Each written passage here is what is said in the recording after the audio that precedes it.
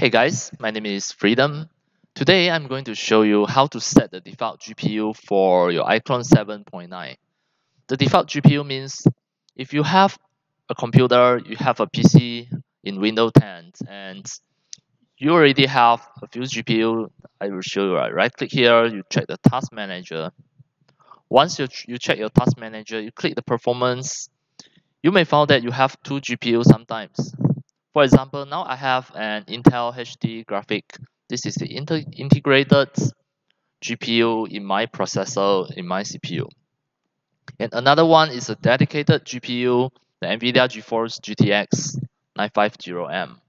So actually, when you run a 3D software, when you run the iClone 7, sometimes by default, it will choose the weak GPU that you don't want. You want the strong GPU, the dedicated that you purchase, most probably. So how to set it as a default GPU for your iClone 7? Just for example, you need to set the graphic setting. You have to type here graphic setting. You type the graphic enough, don't type the setting. When you type the graphic here, you see the graphic setting. Just have a click, go into the graphic setting, and here you have to browse. Browse your iClone 7. It is at your C, program file, Reallusion, iClone 7. It is under the bin 64 folder. You drag it down, you should be able to see your iClones here. You double click it. Once you set it already, you can see by default, it will let the window decide. So sometimes the window may make the mistake to choose a power saving mode, the GPU. That is an Intel HD graphic. This is the integrated GPU that we don't want. So we manually choose it as the high performance. Once you choose that already, then click save. After that, you already make sure that the iClone 7 will run with the high performance GPU that you choose. That is the NVIDIA GeForce GTX. For example, in this computer, the strongest GPU is the dedicated one, NVIDIA GeForce GTX 950M.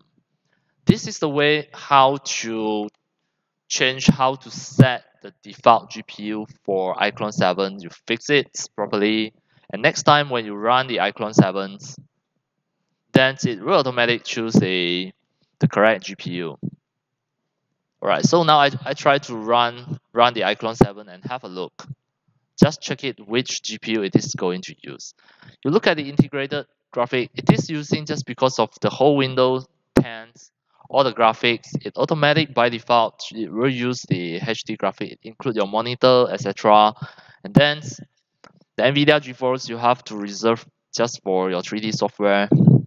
And now we have a test, we'll wait until the iClone is loaded. Alright, now this is iClone 7. Now you can see it is loaded into iClone 7. And you always check your GPU. Now you can see it is running the GPU, the NVIDIA. Once I check the iClone 7, now it is utilizing, you see, it is utilizing the GPU of NVIDIA GeForce GTX 950M. Let's say now if I drag in some of the scenes or avatar, for example, put in some CC avatar, Natalie, and later I'm going to rotate the camera, rotate the screen, and I'm going to check how well the status of the GPU is running. You can see now this is the GPU. Let's say if now I just rotate it is utilizing the GPU. Okay, now I magnify it to make sure it is full of the real-time rendering. Now we just have a look at the GPU. Yes, it is utilizing my dedicated GPU, NVIDIA GeForce.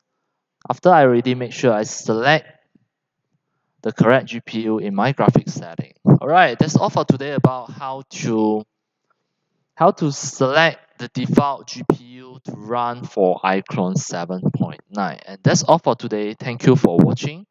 If you love my video tutorial, if you feel all these tutorials are very helpful to your 3D animation and game developing, you can subscribe to my YouTube channel and also turn on the mini bell and select all so that when next time I publish a new video tutorial, you'll receive a notification immediately. See you in my next video. Enjoy, happy animation and game developing. See you.